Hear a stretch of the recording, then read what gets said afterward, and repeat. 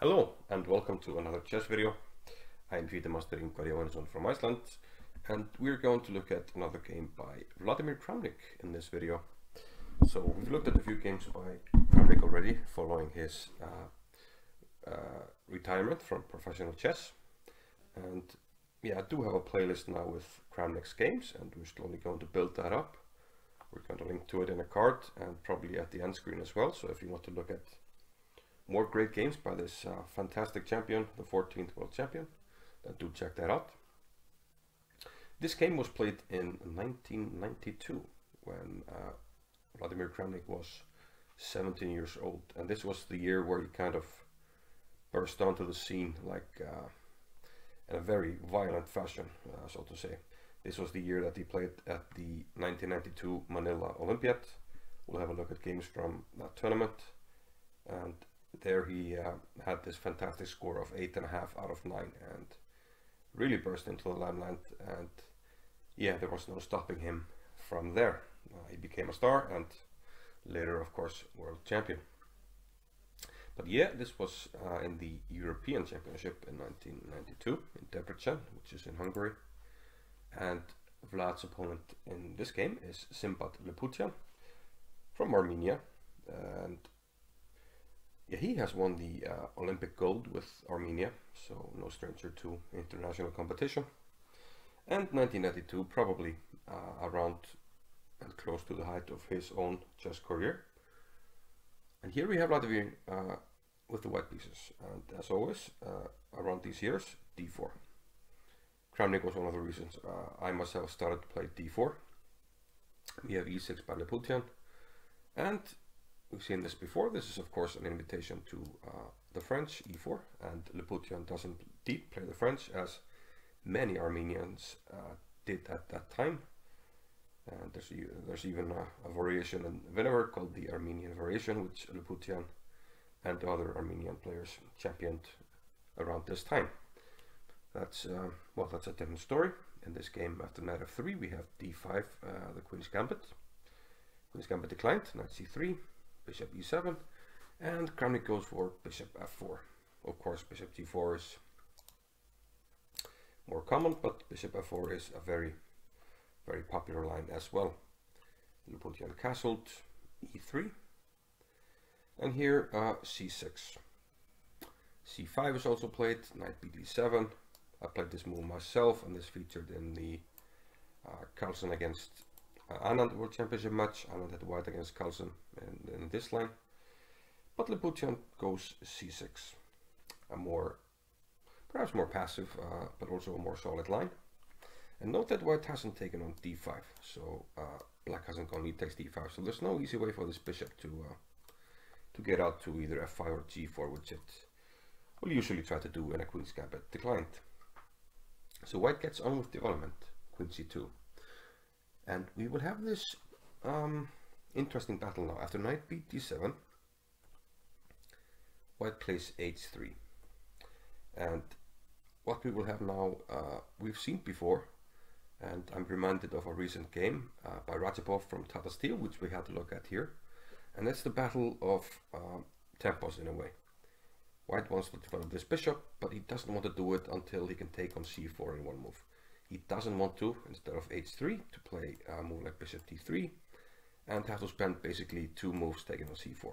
Black will then go for his usual counterplay with b5, and he has essentially gained the tempo. So we have this kind of tempo dance or waiting move dance here with h3, and we saw the exactly the same thing in this game between Rajapov and Vidit, and I encourage you to have a look at that video as well. If you want to learn more about chess, you have to learn about these typical patterns that come up again and again, and this is a typical pattern that you must know in d4 openings. So h3, and black continues waiting as well. He plays a6, he doesn't take on c4, and white continues as well.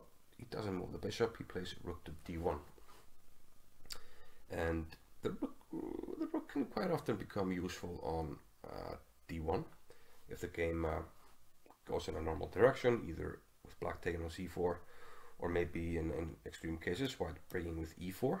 The rook will become important on the d file once you start to push the d pawn. So this is a useful move for white. So white is trying to find useful moves before he moves the bishop. Black continues and tries to do the same, but he plays h6. And while this is often useful, this is also a weakening move. And once you play h6, it's much harder for you to play g6. And we will actually see this being important later in the game. So this essentially does weaken this diagonal here. It becomes more vulnerable. Kramnik finds another waiting move. He plays a3.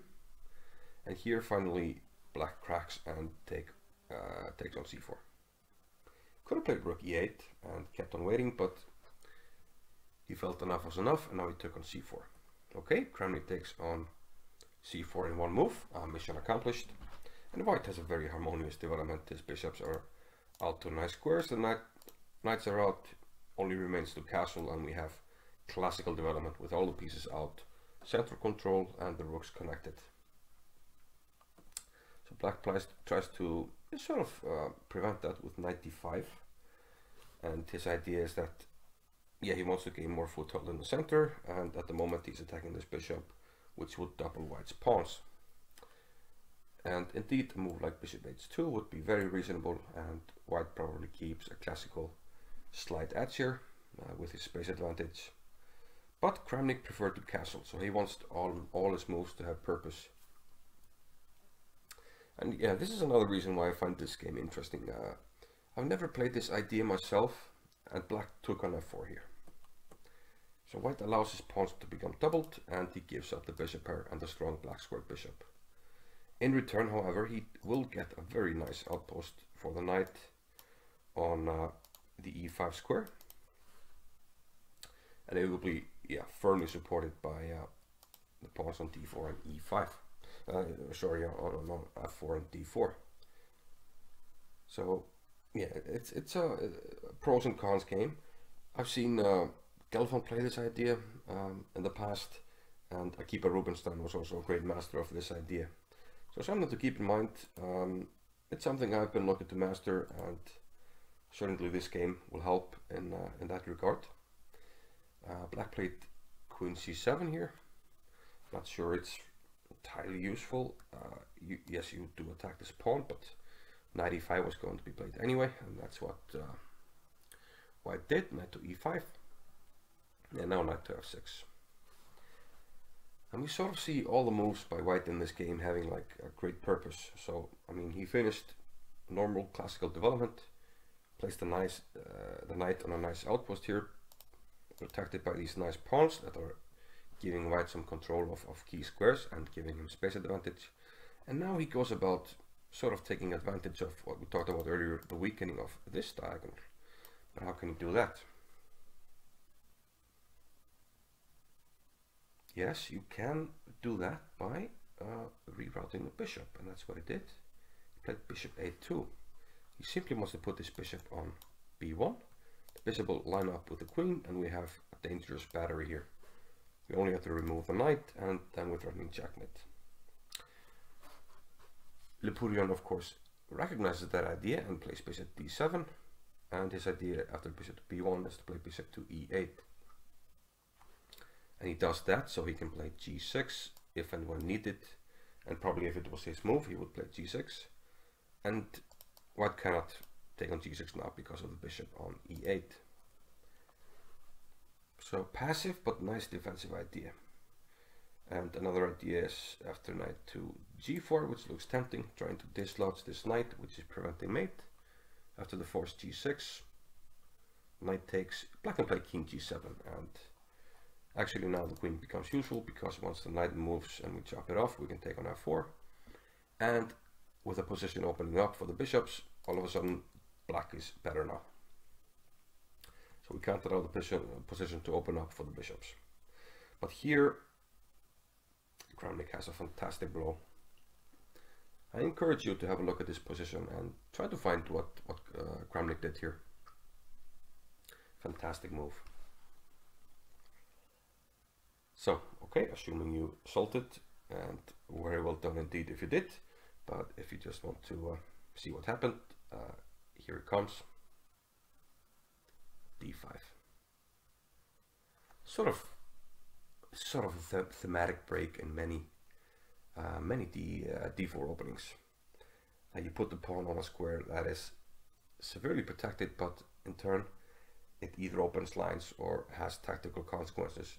In this case, the tactical consequences are just too much for black, so you can't actually take on d5. In the game, rook d8 was played, but let's have a look at what happens. So you have three choices. You can take with a knight. That's the easy one. You get mated in one, so you can't do that. Okay, what about the pawns? C takes d5. Here I play the excellent knight takes d5, exposing your queen. And if you trade queens, I have knight takes e7 with check. Note that the king can't go to f8, so it has to move, and now I take on c2. We can continue with this line and play like bishop b5, attack the rook, and it looks like our knight is trapped, but we can go to g6 and collect the rook for 2 pieces and the pawn, which means we will be up the exchange and the pawn. The completely winning position. Last choice is to take with the e-pawn, but then we have this pin by our queen on our opponent's queen. The queen has a hard time protecting the bishop, and what's worse, if the queen moves, whether it guards the bishop or not, we take on f6, and again the knight is the only thing defending mate, so this mates in 2. So instead we saw rook to d8, and this move had to be made because if if you do nothing, which is like this, I think.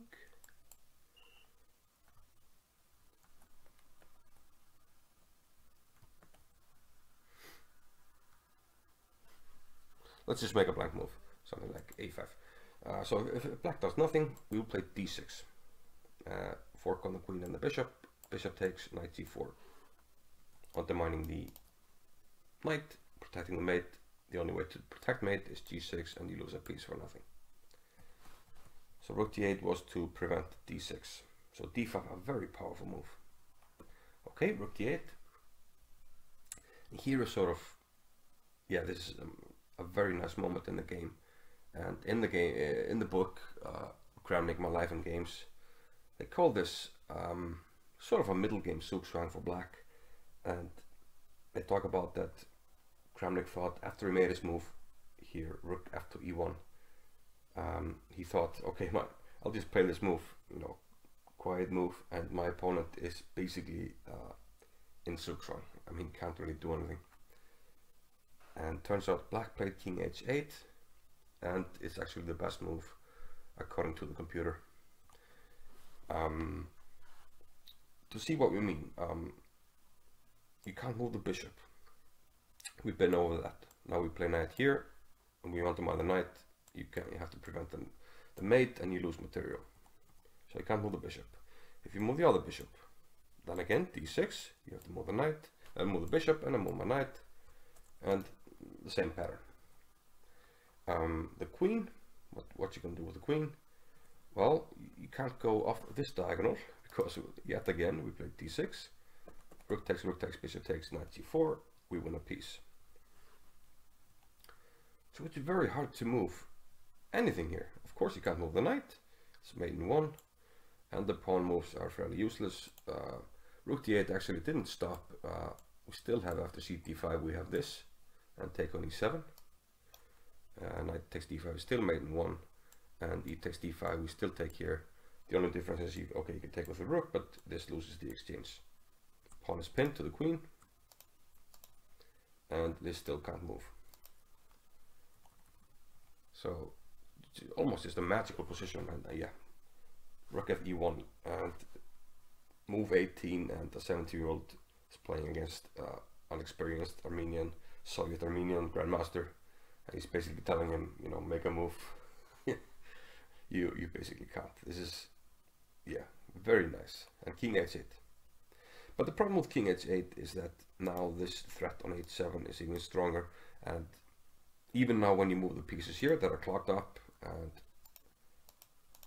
yeah, preventing the king to escape, now there's no more escape once the king is on h8 anyway. So Kramnik now switches to focusing on this diagonal and delivering mate. He takes on e6, rook takes d1 and rook takes d1. Okay, you have to take on e6 not to be down material, and again you want to get rid of this guy. We still have this wonderful battery, so knight to e4. Simply threatening to take and give mate here. So g6 closes the diagonal. You can take on f6, it's a strong move, but Kramnik went with knight to c5. Eyeing another weakness on e6, and also we have a lot of pieces lined up against this weakness here. Still all these pieces. Lputian took on c5, we have takes, rook g8 protecting g6, but now the bishop switches diagonals again, goes to a2, eyeing this pawn now, and black gives it up. He doesn't really have a choice. He played king g7, but okay, let's say you try to block the diagonal. I take, and remember we still have a pin on this pawn. White wins a pawn and has an absolutely overwhelming position, total control, and a weak king for black to boot, so completely winning. And bishop f7 allows the very nice move, queen d6, which would work even without the rook on d1, because if takes, we win a piece. Very nice, and you're having problems defending the queen and the bishop. If you play rook here, I can take on f7, queen takes, and bishop e6, hitting the queen and the rook. Game over.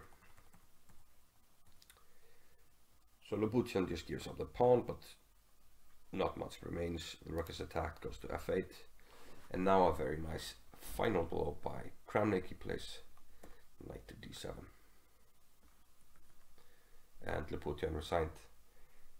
He'd like to take on d7, but after knight takes d7, rook takes d7, check, bishop takes.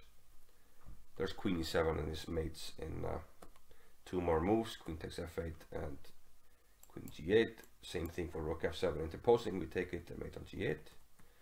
And if you try to give up the queen, I will take it and then give this nice check on d4, which will win the bishop. And a rook for a queen is not enough here. So a very nice game by Kramnik, only 17 years old, and yeah, a model d4 game, and also a model game with this pawn structure, double pawns on the f file, strong knight on e5. And notice how every move was like strong, powerful, and with purpose. And black, like, how do you get into a zugzwang and move 18, such a strong player? It takes a special talent to make you look this bad, and Vladimir Kramnik truly was. So I hope you enjoyed this game. I will keep on posting games by Kramnik, plenty of games to choose from, and of course we will have other material on the channel as well, and I'll see you in the next video. Bye bye.